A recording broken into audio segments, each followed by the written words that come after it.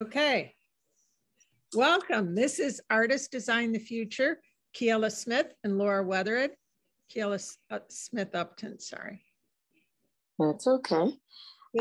So we want to share with you a follow-up to 2 weeks ago when Laura in particular, but Artists Design the Future, presented a variety of case studies of ways that art space has been approached, developed, or not succeeded, but this builds on that and kind of takes you to the next step of what concepts and what ways work. I just wanted to say before she starts, or as our opening, that, for example, Artists Design the Future, which is about to form as a worker cooperative to provide development of real estate cooperative art space and consulting. Before the project even got to where it is now, there's considerable work. And I want to kind of call it pre-development work, but I often say pre-development because there's this need for, as Laura puts it, the burning soul or souls who really stay with the idea, start building and developing relationships, start kind of quote unquote selling it, not only to themselves, but to the larger community, that there is time that goes in to really putting some legs to an idea before you get to even what Laura is going to cover for the rest of the presentation. So without further ado, introduce my partner in good trouble, Laura Weathered, to take it away. Okay, so the first, where I want to start, we're just big on co-ops. We're forming a worker-owned co-op in order to develop more co-ops. So we're a catalyst. And I want to share this short 2-minute video about what co-ops are. Wow, look at this. 94% of people believe company culture is important to. All right, we don't need that. How do I make it full screen? There we go. A cooperative is a type of business that is Laura, can you pause operated the for the benefit of the people. Can you pause the video? You're going to have to. The organization. Cooperatives are structured around 7 principles deeply rooted in democracy, economic participation, and sustainable growth of both the business and the community. How are cooperatives different? The cooperative business model is an alternative to conventional business. Cooperatives foster democratic values and practices, coupled with long-term thinking. On the outside, cooperatives look like any other business, but inside, they are very different. They are owned and controlled by the people closest to the business, not outside shareholders. The owners of a cooperative can be the customers, a group of store owners, residents, farmers, or employees of the organization. In fact, there are many different sectors of cooperative businesses: utility co-ops, credit unions, and banking co-ops, insurance co-ops and mutuals, producer co-ops like farmer co-ops, housing co-ops and resident-owned communities, social co-ops operating in childcare, education, transportation, and many other applications, purchasing co-ops, food co-op grocery stores, customer-owned co-ops, and worker-owned co-ops. Cooperatives have been successfully utilized across many industries, countries, and continents. They are proven to strengthen local and regional communities, sustain economies, and elevate the quality of life. Learn more about cooperatives and how they operate in your community, nation, and across the world. Join us in building a better world.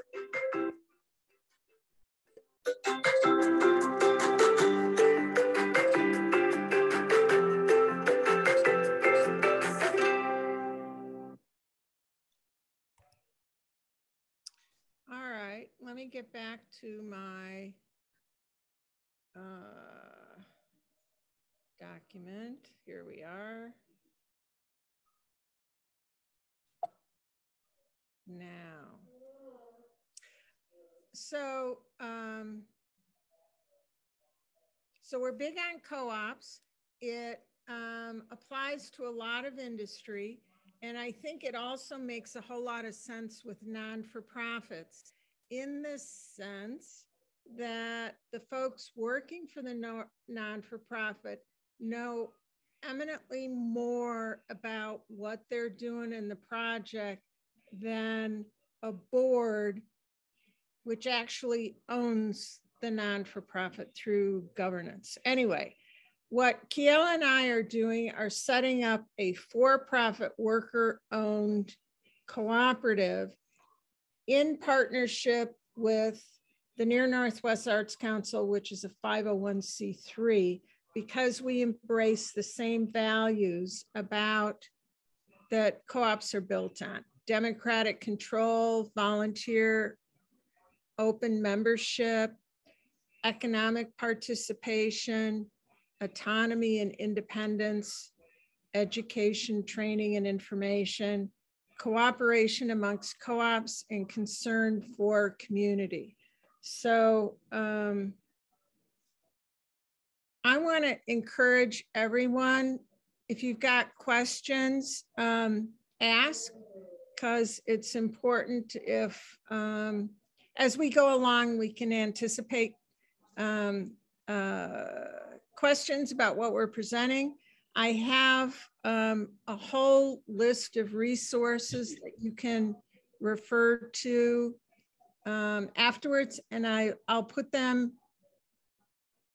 where am I going to put them? In the menu, or not in the chat because it's too much information. Anyway, right now it exists as a PDF, so everybody can have access to that.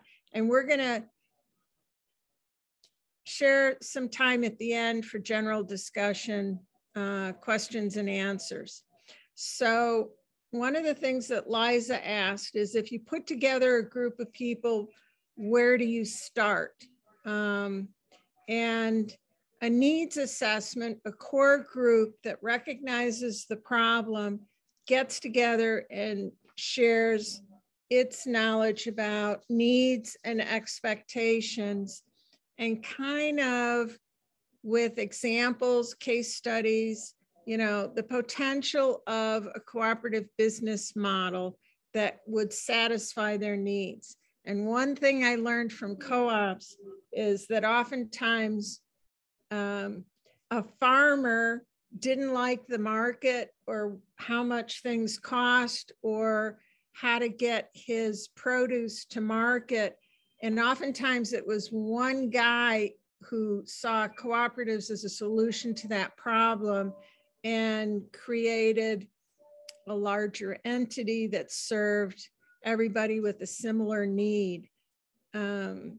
So the second step is to organize, and it just takes 3 members to found a cooperative corporation. You want to do market research and member analysis. This is part of writing a business plan. How many more people like you share that problem and would recognize a co-op membership or co-op ownership as being a solution?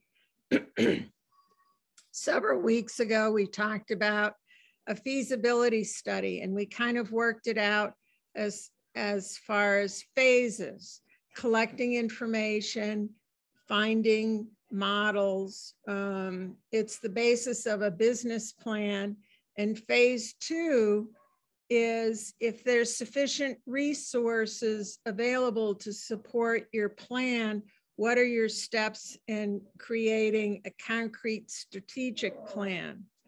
The next step is developing a business and organizational plan. And I want to talk about, there's many types of co-ops. It can be a leasehold, where a group of, say, artists identify the need for studio, exhibit, and production space, and they decide as a group to do a leasehold or a master lease. And so you don't always have to own the property or create a capital campaign. It may be that you're just creating a working group to occupy space and figure out how much it's going to cost, what member share is, how you collectively make decisions about the business, and also be flexible enough to allow members to come and go without having to reorganize your whole business. The next point would be to draft bylaws. And one of the things that's really quite exciting about internet is you can pick up bylaws all over the place.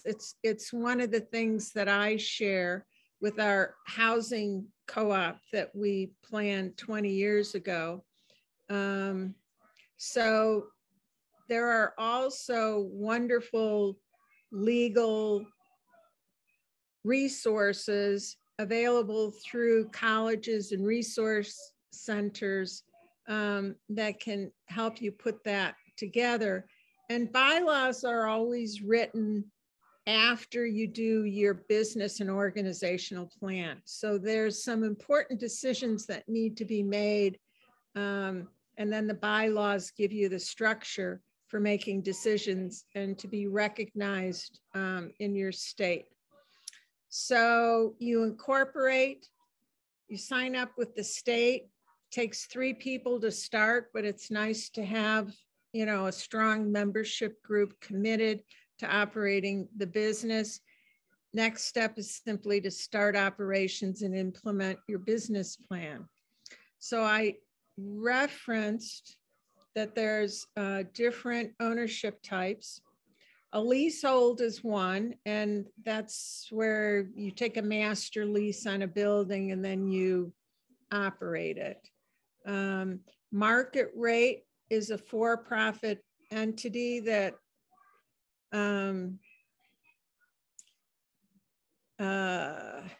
establishes its business in order to either break even or produce a profit for its members. Limited equity is a particular business plan where the profits are reinvested in the group. And this can apply to studio, exhibit, or incubator space. It can apply to permanent, sustainable work, live space. So the business plan is who are your members? How do you make decisions? And how much does it cost? Development models. Now, why isn't this moving? How do I go to the next page? Try the arrow. Arrow. On your, yep, that's the next page, right? I don't know, it doesn't look, okay, it is.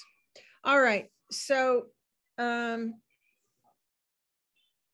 development models include non-for-profit, for-profit, or you can do joint venture. So maybe you have a corporation that wants to sponsor an incubator and you figure out some legal partnership agreement that gives you the resources to start your project. One example I can give of a joint venture is a professor at the School of the Art Institute.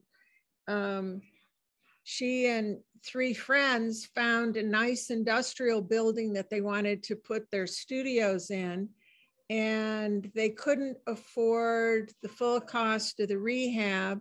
So their plan was to develop 3 owner-occupied units at break-even costs for themselves, and to develop 2 units as market rate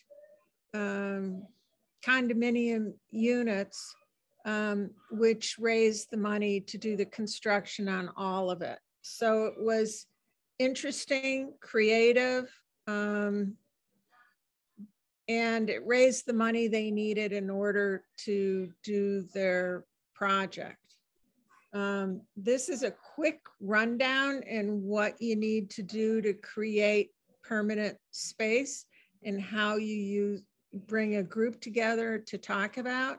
There's wonderful resources, especially the California Center for Cooperative Development. I listed here, and we could go to their page or not.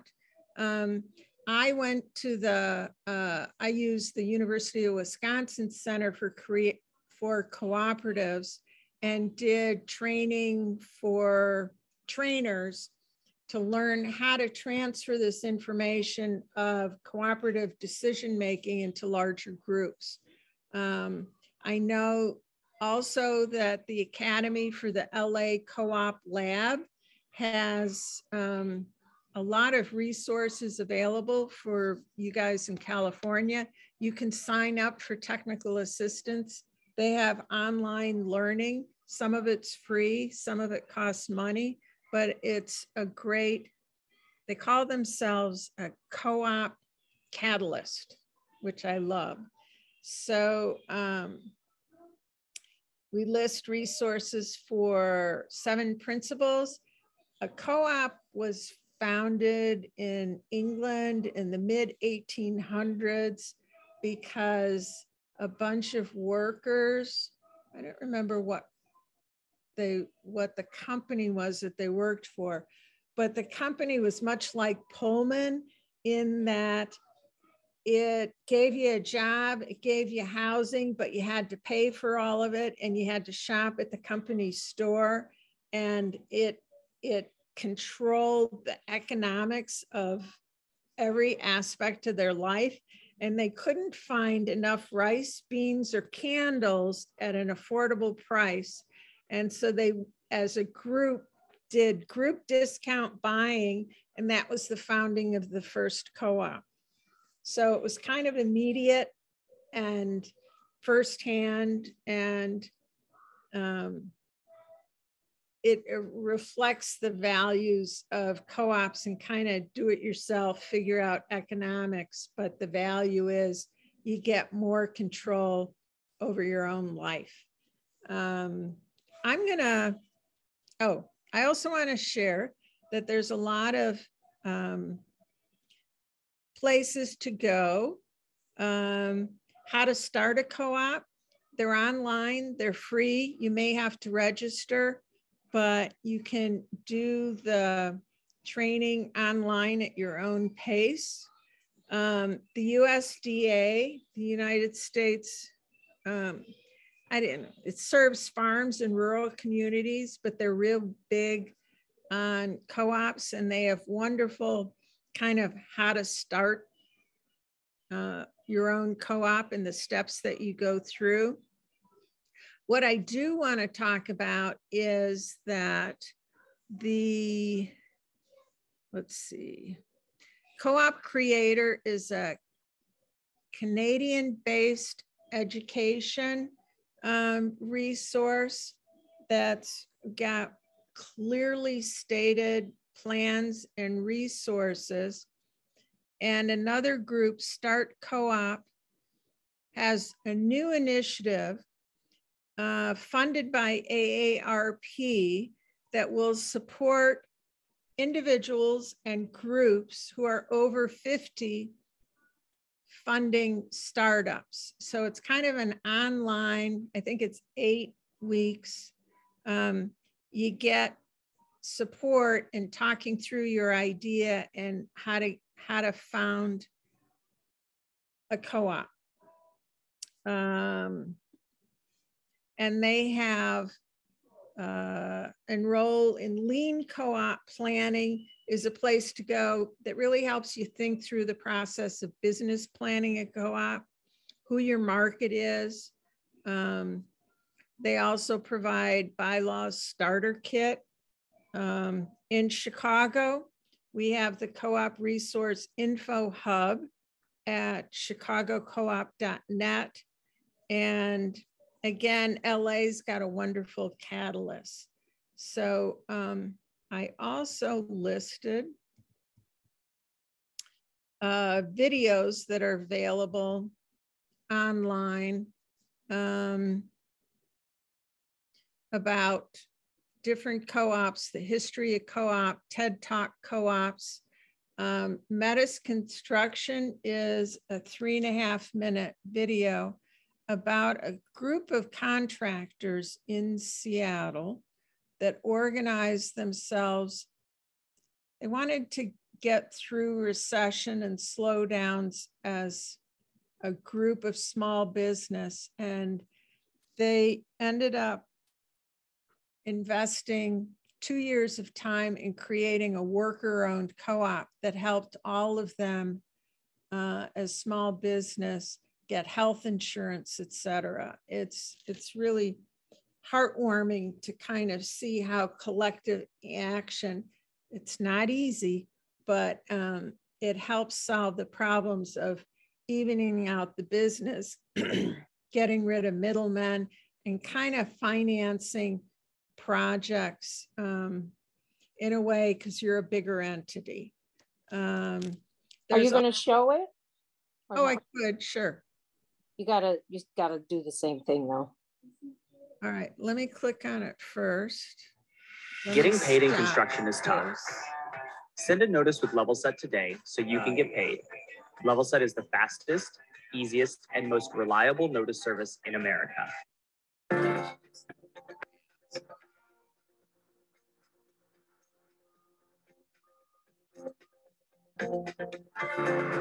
Metis Construction was founded in 2008 as an LLC. Prior to becoming a co-op, we were essentially a collection of subcontractors. About 5 years ago, we all came together at the Rhinehouse project. When we came here, this was an old building that was falling down and didn't seem to have much of a future. This was going to be a much larger project. It kind of expanded as the project gained speed. That was really the point at which we kind of achieved the critical mass to realize an idea that we had long been thinking about, which was the idea of reorganizing as a co-op. That really started the fire that turned into Metis. We spent about 2 years figuring out how to do this. A co-op is a worker-owned company. It's also worker-controlled. That means that on an everyday level, we operate like any other construction company. We have project managers that make decisions. But on the governance level, we are democratically governed, and all of our members participate in the decision-making process. Once the idea of becoming a worker-owned company was put on the table, it was wholeheartedly embraced. There was like about 20 people in the company at the time. Everyone was offered ownership. Like 18 of us took it. So, I mean, that was pretty, that was pretty resounding. This was just at the end of the recession here. Everyone had had a couple of pretty rough years. In times of recession, of economic downturn, as a worker-owned company, we can all elect to take lower wages. So that gives us a lot more flexibility through difficult times. With an independent contractor, all the responsibilities on yourself. And then, so with the co-op, we share the burden of the company.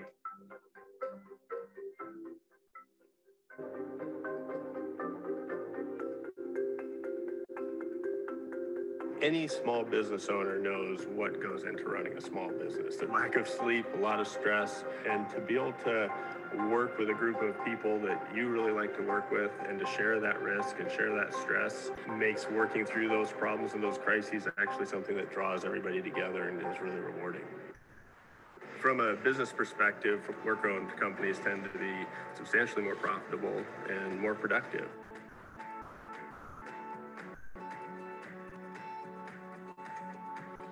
You could see with those people that converted to ownership, just a general sense of this is mine. Being part of a co-op, I mean, I feel prideful about my work and I feel very responsible for the well-being of the company too at the same time. There's a value in joining together with that common purpose.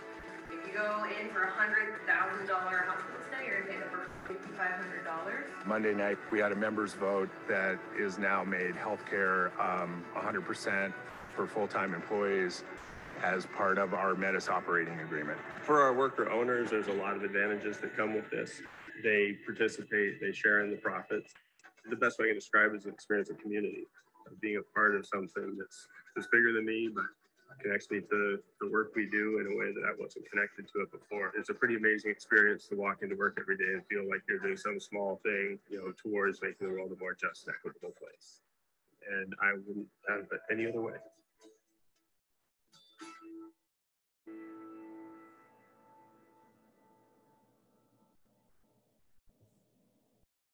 You know, my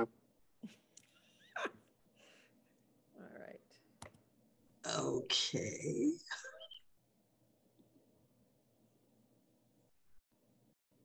Should I put my PDF back up? You're still presenting. Okay, let me do that.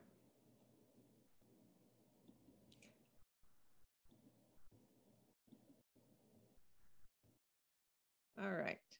So actually, we're done. I want to open it up for questions. I know we kind of charged through that quickly, but it's 2:18 and I wanted to allow plenty of time for questions and brainstorming.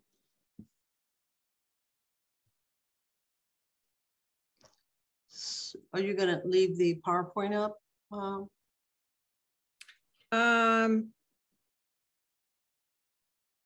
I could, yeah. Let me see. Try using the arrows in your keyboard. Huh. Yeah, that first page is more. Just do hit escape. Okay. All right. I really like the way you laid this out. I mean, you know, for presentation. And I'm thinking, is this a good model for like an existing organization or one for when you're, well, where to start?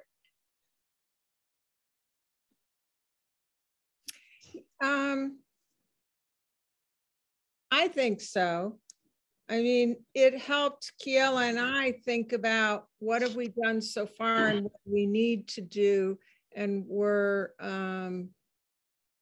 we've kind of reoriented our next steps as, you know, our core group is, we're looking for artists to kind of buy into this idea. And so we need to kind of bring them into the room and talk about, you know, the pain points, shared needs.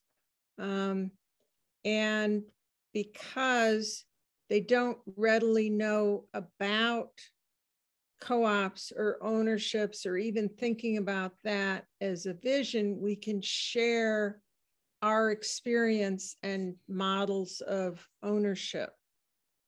So yeah, we're kind of right back at that needs assessment, but we're also we've done quite a bit of market research. We've done our feasibility analysis and have real numbers. So it isn't always a linear approach. Sometimes, you know, as we are building our co-op, we're talking about member benefits amongst ourselves as workers, but we're also talking about member benefits as far as artists and what they want to get out of it.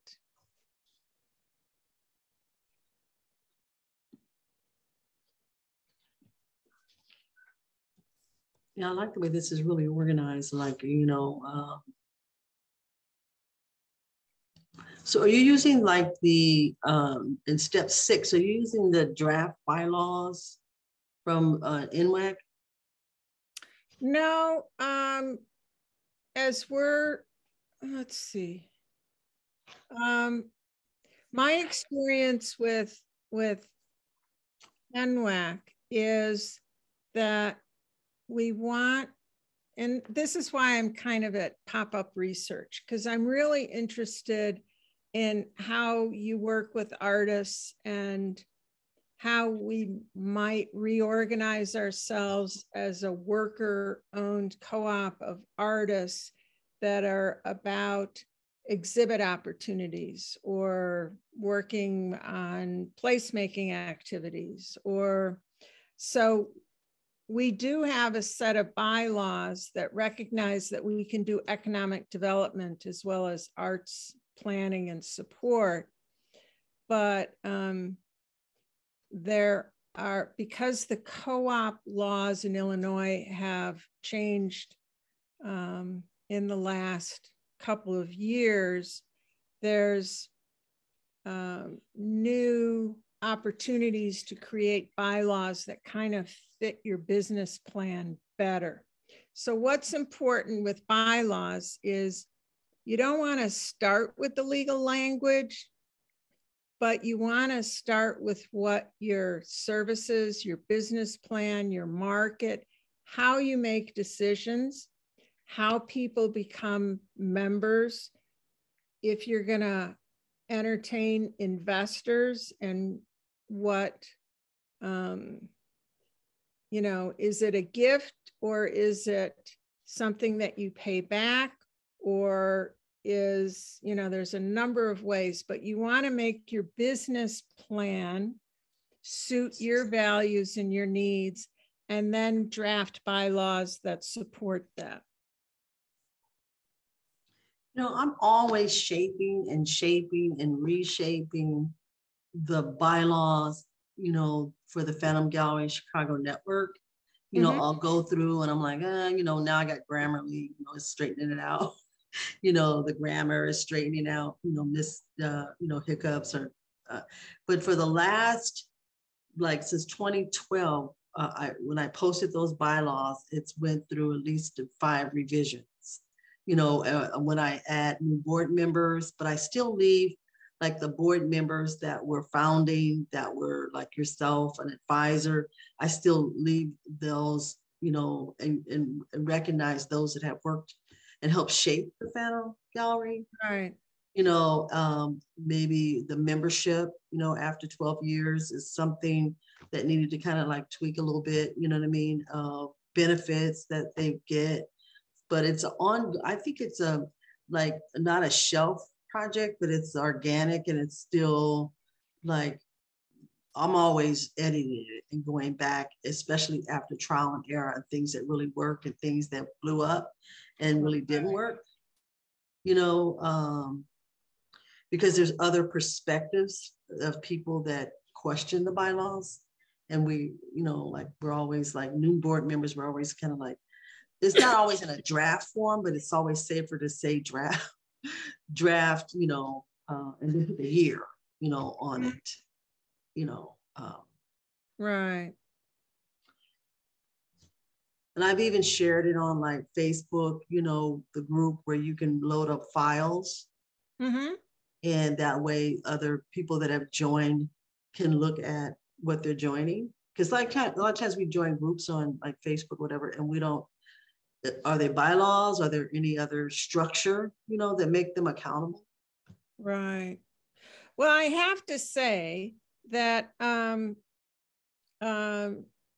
you know, my patience with legal language is minimal, but when we were putting the Acme Artists Cooperative together, we got a very strong set of bylaws from another artist community. And we looked at it and kind of tweaked it, make it fit ourselves. And then, like many artists, it sat on the shelf. And when we had real problems to contend with, some of the loudest voices wanted to throw our decision-making process right out the window and kind of crucify people. You know, they were just, they were passionate and they didn't have time for structure. And in fact, what really held the community together was that we had this legal document that said, you can't throw that out the window. This is what you agreed to. you signed it. This is the, you know, if you want to change it, now is not the time. This is the concrete kind of black and white rule of the organization. You accepted it, and now figure out how to make decisions within this format. So it really worked to cover us when tensions were high and some of the loudest voices weren't the smartest people in the room. They usually aren't, because they're so busy not listening and trying to make their own point, you know what I mean, and get heated. You know, that's where those heated discussions come up, you know. Right. So one of the problems that I had in directing a non-for-profit, when we came to do this housing project, I realized that the board wasn't the smartest people in the room, that we needed to hire a development team to you know, people with the professional experience who had skin in the game. They didn't get paid unless we were successful. And so we hired our lawyer, our financial consultant, our architect, based on, you know, here's the project, here's our values. This isn't a market rate development where, you know, they understood the purpose, and they worked very hard for making that project a reality. And so I don't know if it's true in capital campaigns. That's not a field that I have a lot of experience with, but we certainly, you know, in raising money for our project, it came from the artists and from every resource that was available. Foundations weren't helpful, but public money was. And so we needed to hire consultants who had the professional experience and the respect of those different agencies to buy into our project. So, so the role of the board in our development was one of governance. It was one of, are we on track? Is it legal? Where are the problems? You know, they were volunteers. And so it was more of,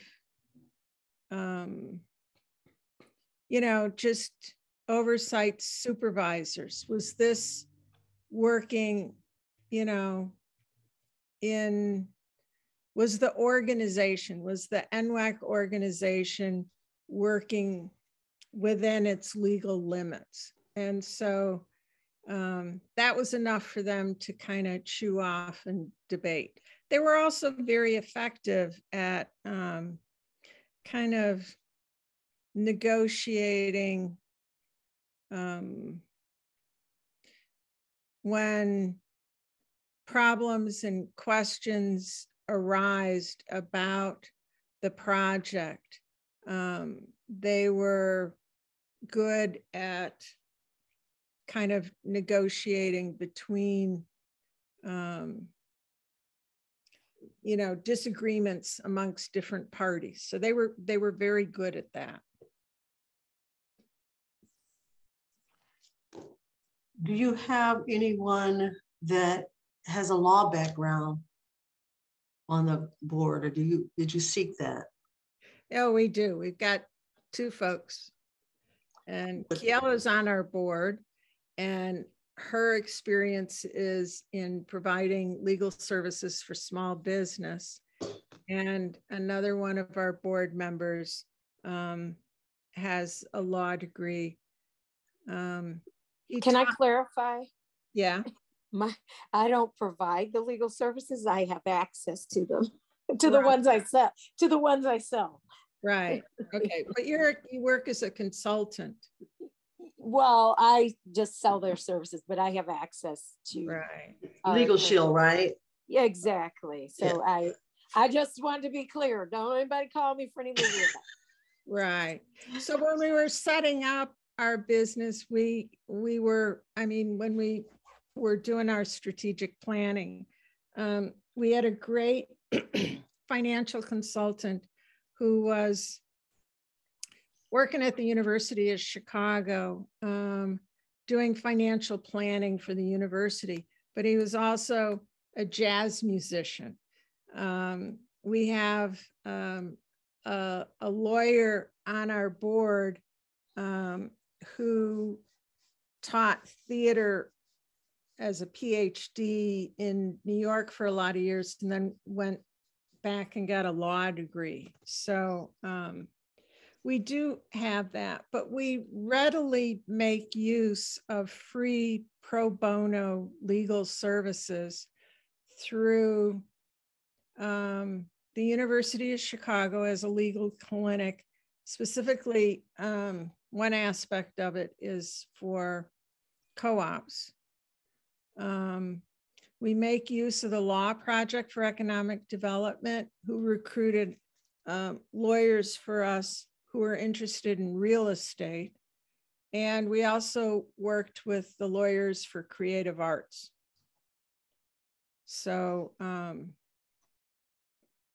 so free legal advice is readily available. It just isn't, it's not, you have to kind of recruit people before a crisis. It's not good for, is the other word vetting. You know, like if you don't vet that person, you're running into all kinds of chaos. Before moving to Illinois or Chicago, I belonged to a housing co-op, 17th Street Commons, and that was downtown near the state capitol in Sacramento. And we got into all kinds of trouble because one of the our co-op members' boyfriend was a paralegal at McGeorge Law School. And he was just still a student, right? And he took this project on for his girlfriend, and it became the worst nightmare. People were bailing out of there because he became like a lawyer. He just lost his mind with what he assumed was power, as he was. If we're not savvy and reading contracts as owners of and members of a co-op, if we don't really maybe vet and go get our own legal support person to help us get through that, you know, you're going to get sued. You know, you're going to be liable for all these decisions. And it got really ugly to the point where even the judge, you know, like had to cap this person, but we didn't do our due diligence in turning stuff over to a paralegal to have the, you know, to decide the fate of what we were doing as a co-op. And they lost that co-op. I moved out here. I bailed on them, you know, but they had got me in, and I was ready to, like, I'm not going to be committed to this. And people were kind of getting out of there and like, did you take the hint? We moved, you know, but you guys are the ones that pulled me into this co-op and sold it to me, and, you know, thought it was going to be this whole great thing for artists. But when they started, I don't know, like within those contracts, started renting their co-ops, and so you have more renters that just don't want to deal with the business of anything, the legalities of anything. They just want to pay their lease and, you know, pay on their rent, and they're not even engaged in activity, you know, of other co-op members. It's just, you know, you got to really think those things through, because you're creating a community, you know, of people that are invested with the same kinds of interest. And when you lose that by taking your shares and just not paying attention to the legalities, that's probably why I asked that question about, you know, legal people on your board of advisors, you know. Well, I have to say that my experience in co-ops is, and this is kind of shared with lots of co-ops, there's a third of the membership that's involved, actively involved on the board of directors. There's a third that kind of watch over it. They feel comfortable with the decisions that are made, but not enough to get on the board. And then there's a third that are quite happy to let you do whatever you want. The danger comes when you let the loudest voice in the room take over, throw the legalities out the window and run the way they think it should be run. You know, it takes away the power of it. And so you don't want to let that happen. And the benefits of staying involved is that property management costs are reduced because you've got people who are invested in the community.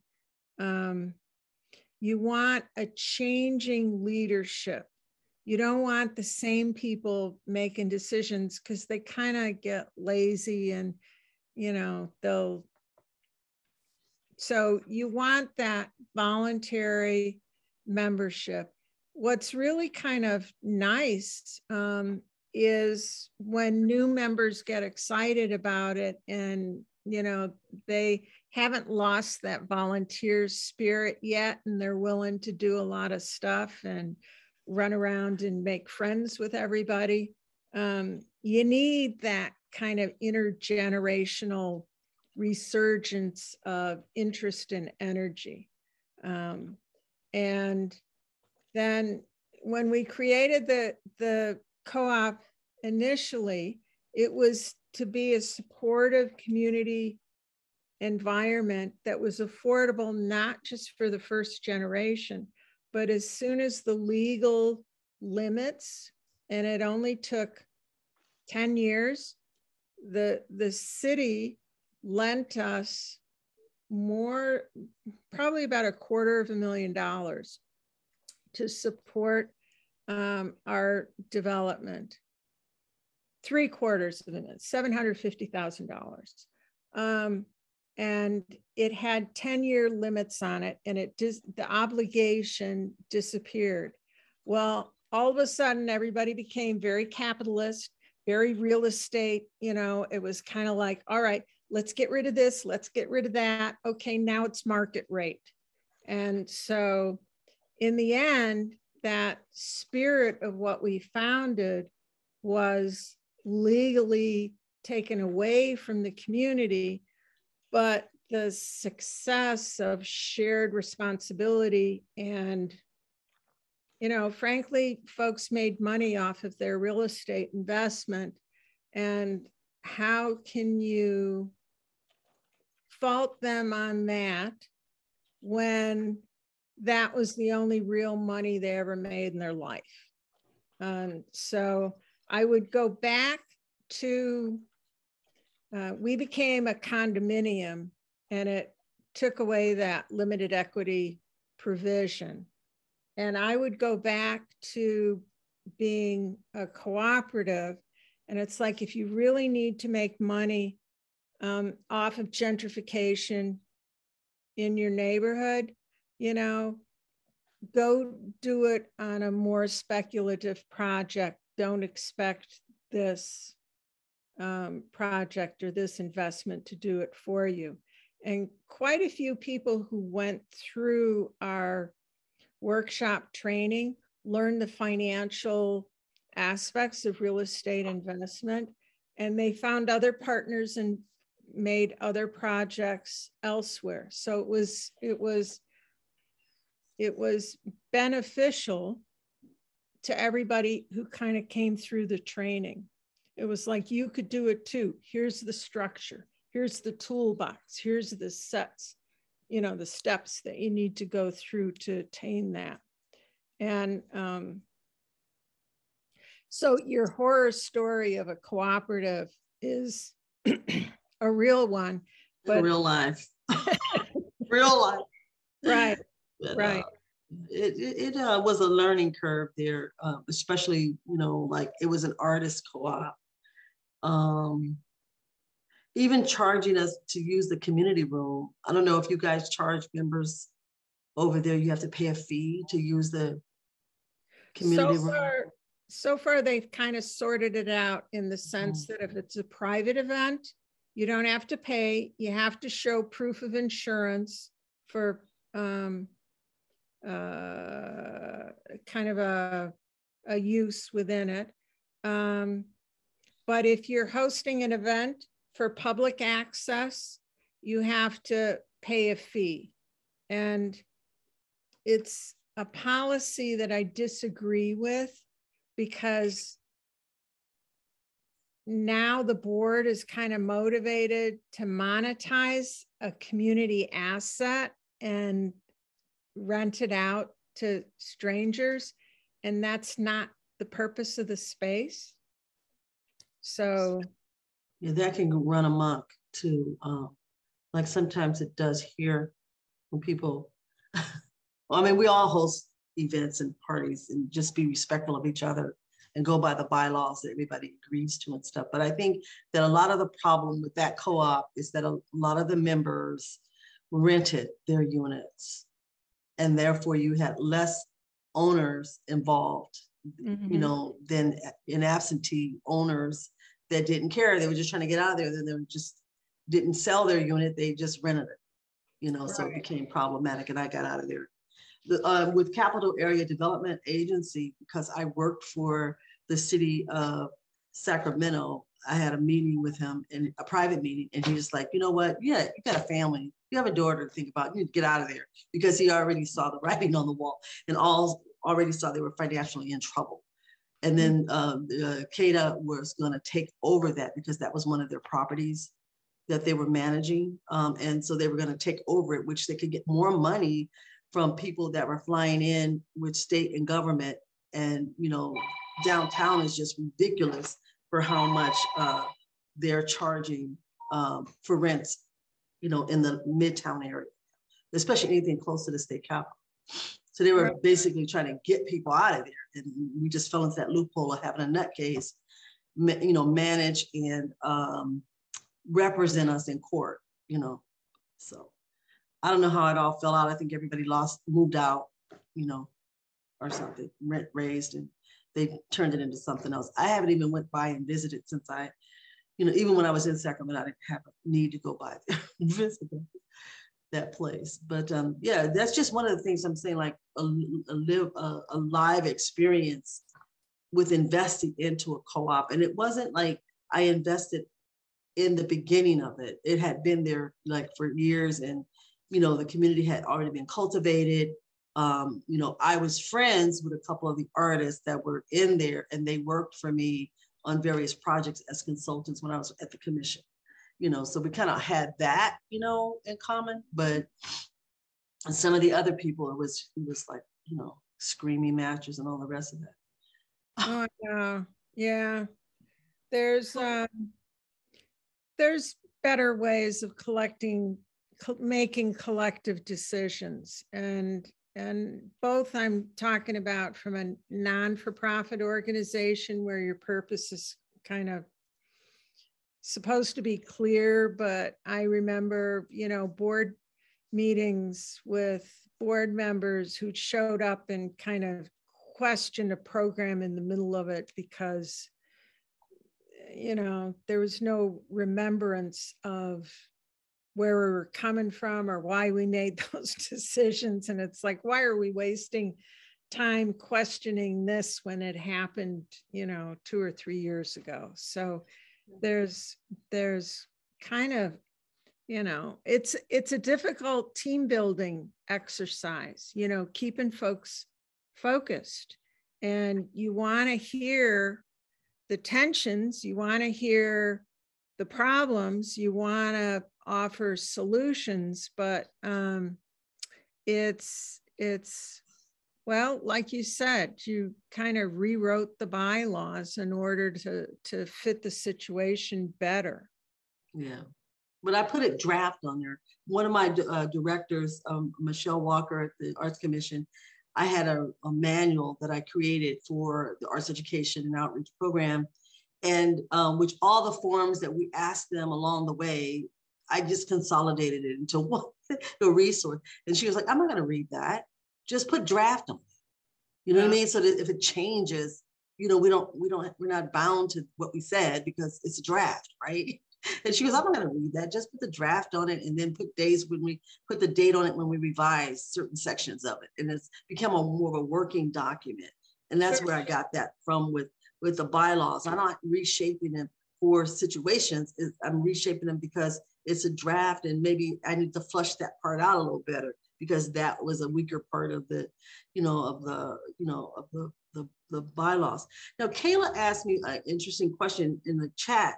And it was, did the co-op you live in require education sessions for you to become a member and then have an ongoing training and education? You know, and I said nothing of the sort, you know, it was just more of an introduction. So, but we always think of these things as this is business. Mm-hmm. Anytime we're talking about raising this kind of capital and investing, thousands and thousands of dollars into something, this is an investment. And I think that it is important that we have teams of people that come in and present during our board meetings, you know, to keep people on track, especially new member orientation kind of thing, you know, that are new to co-ops. I fully believe in co-ops. I just was in one that had members that failed, you know what I mean? Or I wouldn't have invested my money that way. And then all along the way, I worked cooperatively with people and, you know, but I haven't invested into another co-op. You know, since that happened. But anyway, this is a two-way conversation, and I don't know if anyone else has any like 2 cents to put in.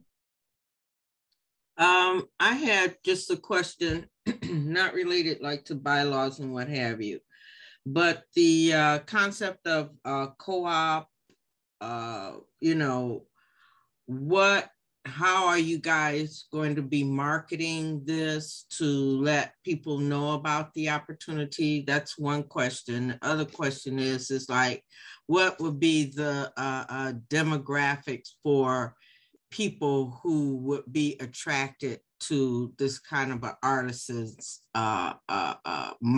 living model? You know, because we see a lot of young artists and they can barely pay rent. You know, and then, you know, is that would that be a more established individual that you guys would be targeting for being in the co-ops? Established meaning not necessarily older, but more economically established. So that's one of that is the question that I have. That's a great question. Kiela, do you want to answer it? I mean, she and I talk a lot about the missing middle. And so that's our target audience. And the missing middle is low and moderate income. They can't compete in market rate rents or purchases, but they also don't qualify for public housing. So they earn enough money to support the family, but I mean, we're talking about maybe a family of 3 earning $50,000. And so it's very difficult with that kind of income to qualify for a house, you know, coming up with 20% down. But a co-op is much more affordable, and this will relate to young families, emerging artists. We really identify our prospective audience to be intergenerational. And so it's an alternative to rent. And if you can show a history of paying rent for, you know, 5-6 years, you can afford to be a co-op home owner.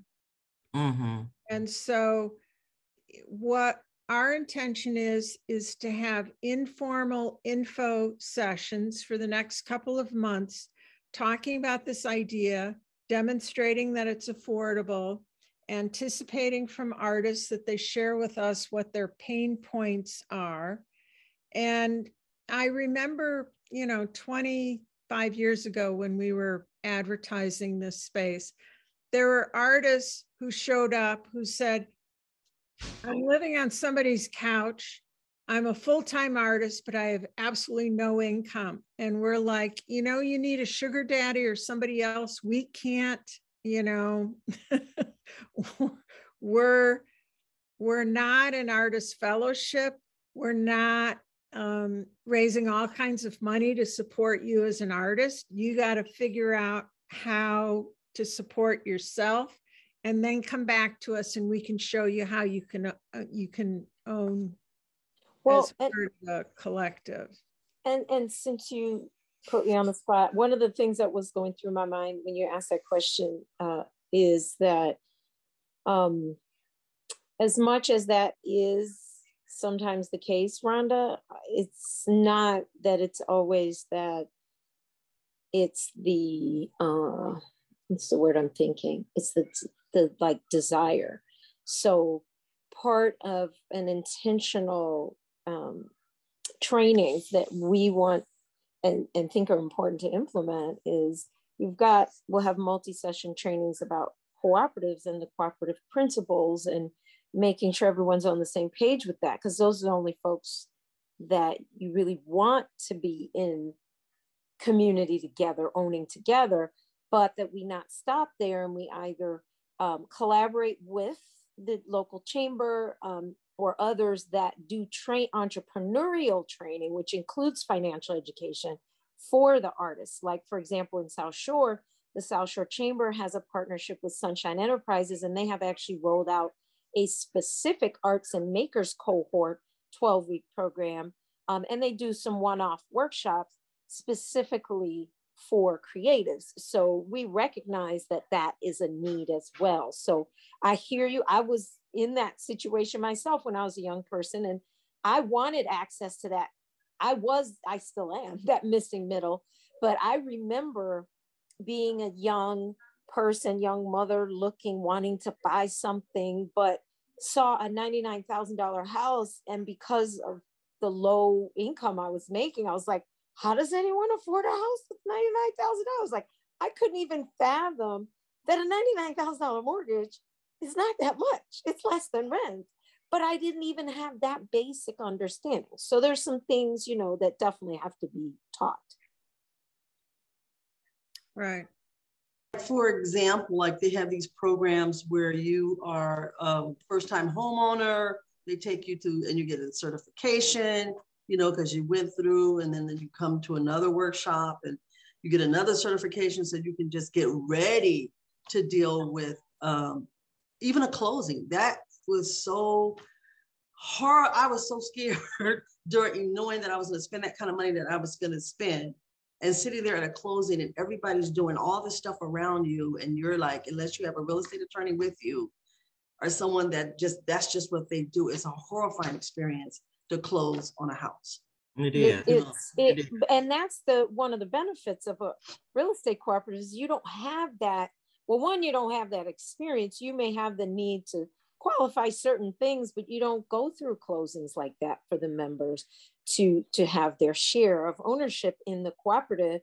But I hear you, Alpha. I mean, there are some programs out here that even take it one step further. You go through, if you did want to buy, in the traditional way, you go through those education programs. And the city just relaunched what's called a micro market recovery program in a small part of South Shore, and it's in other neighborhoods. And once you go through the training, you get $15,000 to help you buy that house. So there's I got that.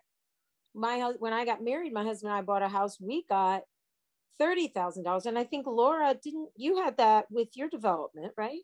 We did as condos. My husband and I qualified for $40,000.